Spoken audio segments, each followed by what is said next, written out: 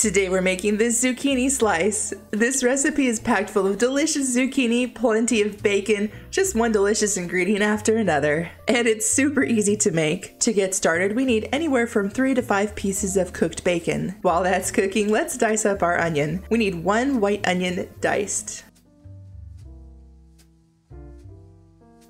Once your bacon has finished cooking, we're going to take it out and quickly toss in our diced onions. We're going to scrape up any pieces of bacon bits that might have stuck to the bottom of the pan. That's all we're really doing. Technically speaking, the onions don't need to cook in the pan or even be in the pan for that matter. I'm more or less just coating the onions in the bacon grease and using it to help scrape up any of the bacon bits that may have been left behind. If you wish to avoid this step, that's totally fine. Just transfer your diced onions to a big mixing bowl and move on to the next step. And our next step will be washing and trimming the zucchinis. We need roughly 4 large zucchinis shredded. Take off the tops and bottoms and slice off any other areas you don't want in your food. We're going to shred all 4, and then before we add them to our big mixing bowl, we're going to remove as much of the liquids as possible. You don't have to, but if you choose not to, you're more than likely going to have a soggy dish even after baking. I've tried it both ways, and naturally it tastes a whole lot better if you remove the excess liquids. To do this, simply grab a cheesecloth, or in my case I have these reusable cheese bag strainers. If you're interested in these, I'll post a link to them down below in the video's description box.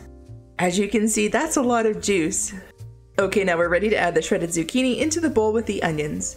Next, we're gonna roughly chop our bacon. Okay, this looks good. Add that to the bowl.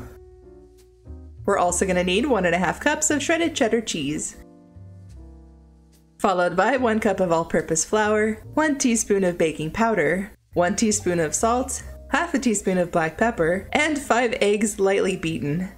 Here comes the fun part. We're gonna mix up all these beautiful colors until everything looks well incorporated.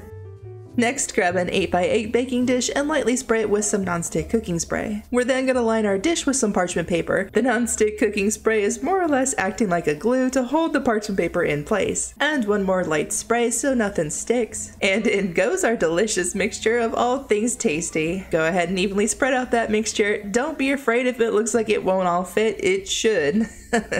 It will rise a little, but it should all stay in the dish. Into a preheated oven, uncovered at 350 degrees for 45 to 50 minutes, until the top is golden and the middle has set, which will be hard to tell if you didn't squeeze out that excess zucchini liquid. Mine was done right at 50 minutes. Let your dish cool for 15 minutes before slicing into. I absolutely love this recipe. It's just one of those dishes that can easily work as a hearty breakfast or dinner meal. There's a lot of interesting flavors going on in this dish, even some that aren't like really there.